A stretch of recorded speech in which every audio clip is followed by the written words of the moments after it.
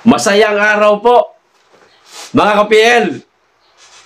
Ito po ang tunay na issue o tunay na problemang kinakaharap nating lahat at ng ating bansa na pilit po nilang tinatakpan ng kung ano-anong issue kasi hindi po nila kayang solusyonan.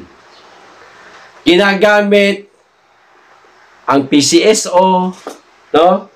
Si Pastor Apollo Kibuloy, mga Duterte, Congressman Tebes, Bantag, at higit sa lahat, Vice President Sara Duterte. Pinapahira nila ng kung ano-anong mga akusasyon, mga ka-PL, para doon po matuon ang ating mga pag-iisip at hindi po dito sa tunay na kinakaharap ng ating bansa na tila nagbubulag-bulagan lamang po si Dayunyor. Tila wala siyang ginagawang solusyon. Abay lahat ho tayo apektado nito, lalo na tayo mga mahihirap lang. Ito ho, simpleng balita lang po ito mga ka-PL, pero malaking impact po ito sa atin. At higit sa lahat, kay Dayunyor na tila kukuya-kuya-kuy lang dyan sa Palasyo Malacanang, pa-travel-travel lang, di ba? Pa-bili-bili lang ng pulbo sa Goldilocks. O, di ba? Masarap yung pulbo ron, matamis. Makrema, ayan. Kaya paborito niya po, yan. O, eto na po. Basahin ko. Ayan. The growth rate of prices move at a quicker pace in March to 3.7%. Higher compared to the 3.4% read out in February. Amid higher food prices, mga ka-PL. Mas lalo pang nagtaas ang presyo ng mga bilihin, ang inflation rate ng ating bansa, mga kababayan. Di ba? Apektado tayong lahat. Sino hindi maapektahan? Pupunta ka ng palengke, napakamahal ng mga bilihin, tapos ang sweldo natin, hindi naman po nag-i-increase. Abay, kukulangin na. Buti sana kung magtaas ang presyo ng mga bilihin. Nagtaas yung inflation rate. Nagtaas din yung sweldo ng mga tao. Wala. As is lang po ang swelduhan. Kaya ang Pinoy, imbis na makaahon, lalo pang naghihirap, lalo pang nababaon.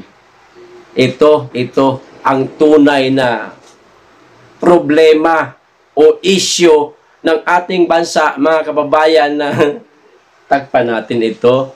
Gamitin natin yung mga Duterte, punasan natin ng putik ng baho.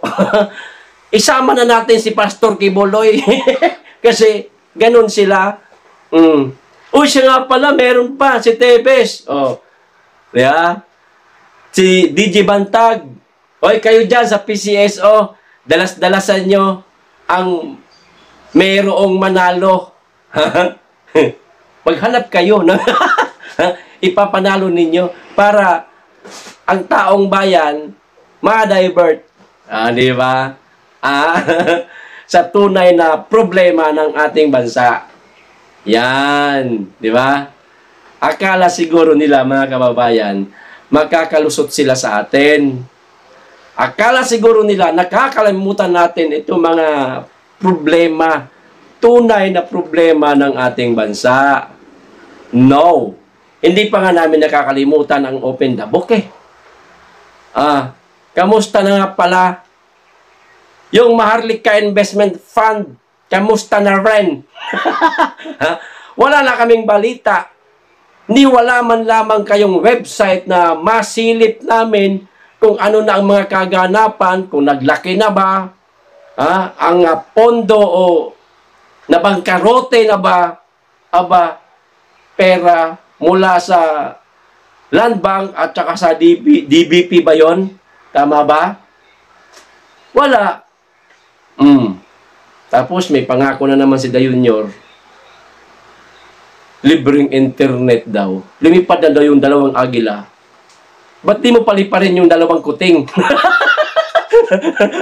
Bakit mo ginamit yung agila? Kainday yan. Ano ka, Banyor? 2 kuting. Diba? Libre daw yung internet. Nasaan? O sige, sabihin natin sa mga eskwelahan na lang. Public school. Meron ba? Magtatanong ako sa inyo mga kababayan, mga anak ninyo libre internet sa eskwelahan? Sabi, 10 million na mga Pilipino di umano ang makikinabang nung 2 agila na satellite. Kasi, para libre ho sa internet. O yung mga anak ninyo libre ba? Ha? Eskwelahan ng anak ko, madalas ako nagpupunta. Yun pa rin yung 5-5. Yung piso wifi. Dati piso yun, ngayon 5 na. Para mas matagal yung oras mo. Yun. Para maka-wifi ka. O kasi mahina doon ang connection kasi medyo liblib na lugar yun eh. Pangako, ano ba yun? Paano ba yun? Nangyari na ba talaga yun? O mga plano pala nila yun? Kasi iba ito sila eh. May plano sila. Plano pa lang ha. Gumawa pa lang ng simulator na video. Hindi pa man talaga totoo na nangyari, na lumipad yung agila. Ha? Ang sasabihin nila sa media, ito na, nangyari na. Kaya ito, nagtataka tayo, naghahanap tayo sa mga eskwelahan kung meron na ba talagang libreng wifi. Wala. Kasi plano pa lang sa kanila, nangyari na bangag. O diba? Yan po. O yung Maharlika, kamusta na? Wala na kami nababalitaan na. Natatakpan na naman sa kung ano-ano mga issue.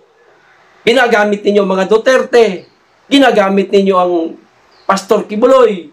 At kung sino-sino pa yung mga gusto ninyong sirain ng pagkatao sa mata ng ating mga kababayan para lang matakpan ang tunay na isyu. Di ba?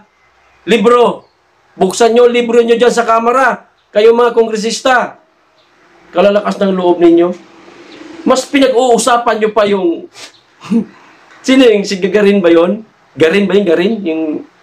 Kalimutan ko na. Mas pinag-usapan pa niya, yung mainam pa daw yung babaeng wag na magpanty sa bahay.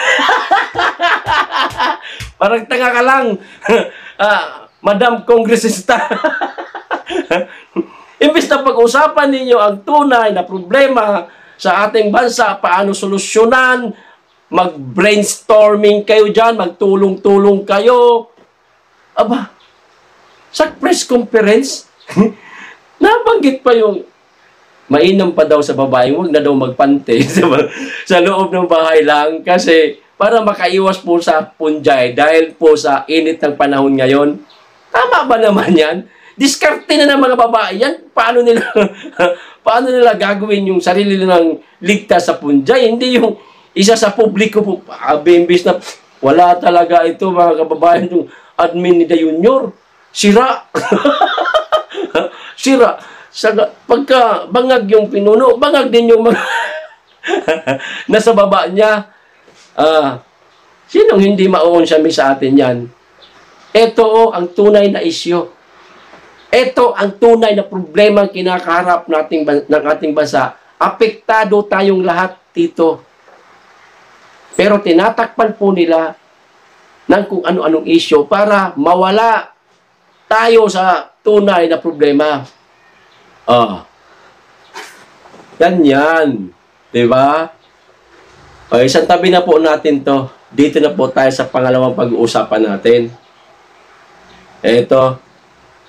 Meron pong nag-survey. Pulse Asia yata ito. No? Ayan. Si Dayunyor. Basahin ko na lang. No? Naniniwala ang maraming Pinoy na hindi lahat ng desisyon ni Pangulong Ferdinand Bongbong Marcos Jr. ay gawa niya.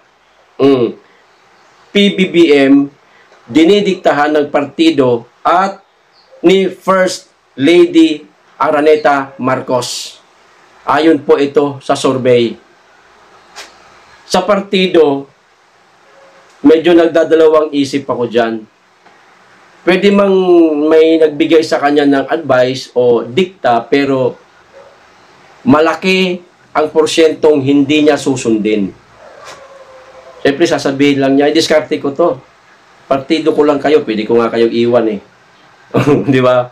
Pero, dito sa isa na si First Lady o si Smugs, ang nagdidikta sa kanya, maniniwala pa ako.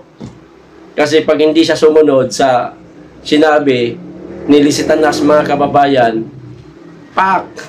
jombag abutin niya. Hindi man siya naghahangad ng inside di Colombo kasi kurayot naman yung mga balat. Kurayot na.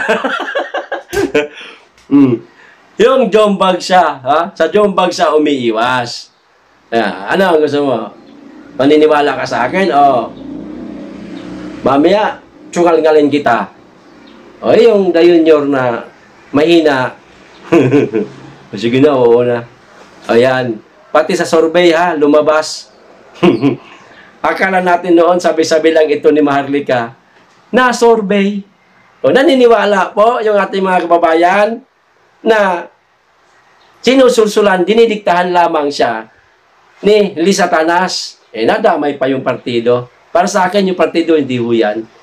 Itong si babae talaga ang nagdidikta dito kay Dayunyor. Yan, maniniwala pa ako dyan, mga kababayan. Di ba? Ayos. Nayari natin sila sa tunay na problema ng ating bansa na pilit lang nila pinagtatakpan. Yan po ang problema natin, mga kababayan, na hindi po nila kayang solusyonan, kaya pilit po nilang pinagtatakpan. Okay? Hanggang dito lang po. Maraming salamat sa inyong lahat. Mag-iingat kayong lagi at higit sa lahat, mahalin po natin ang Pilipinas.